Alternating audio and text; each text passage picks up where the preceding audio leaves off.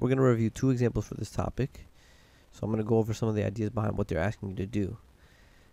Notice they say rewrite the equation. So that means we're basically just going to manipulate it, move things around. That's all we're doing.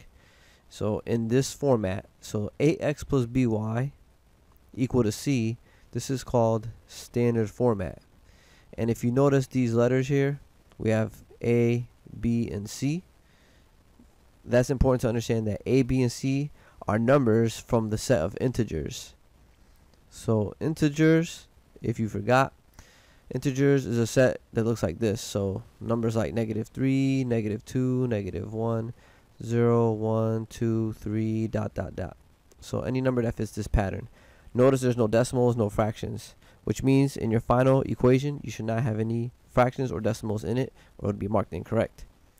The other thing you may notice is that the x and the y in this equation are on the left side of the equal sign, and then the c is on the right. And as I just mentioned, c represents any of these numbers here. So notice these numbers do not have any variables. Therefore, the value for c is going to be one of the numbers without the variables on the right. So that's your goal. Get the x term on the left, the y term on the left, and then the term without the variable, which is in math we call that the constant. We want the constant on the right as well. And once you meet those conditions, you have what is called standard format. So let's look at this example here. You can see that the x term has to go to the other side because right now it's on the right side of the equal sign, but it needs to be on the left side.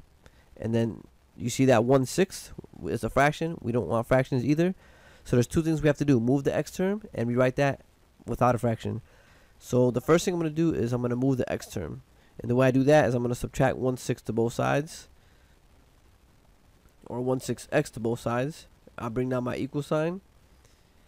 Notice that the y and x term are not like terms, so I'm not going to combine them. I'm just going to bring down the -1/6x, and since that y is a positive, I'm just going to put down plus y. And then the remaining term on the right side of the equal sign, right, because these canceled, is -6.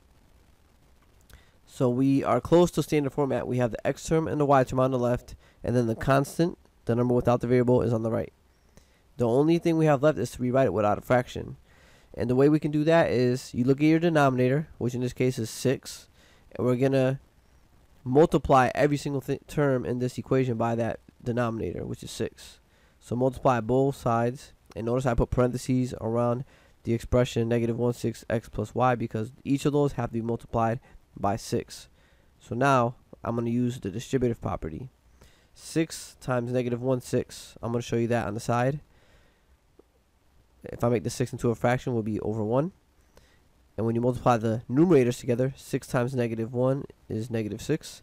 Multiply the denominators together, you get 1 times 6 is 6. And when you divide this out, you just get -1.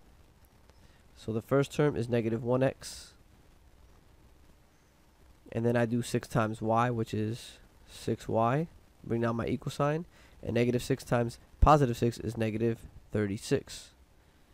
And as you can see, I have my x term is on the left, the y term is on the left, and the constant is on the right.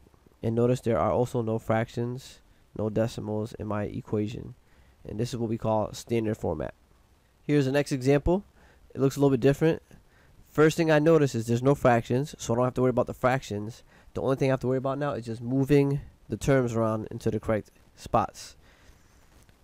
However, I do notice that there is a set of parentheses here, which means that I'm going to have to do the distributive property first here so I can move things around. So I rewrite the left side, and then when I distribute the -2, I get -2x plus 4. So be careful when you distribute, when you're dealing with the negatives, because like this is a -2, and I multiplied it with that. If I consider that like a -2, that becomes +4.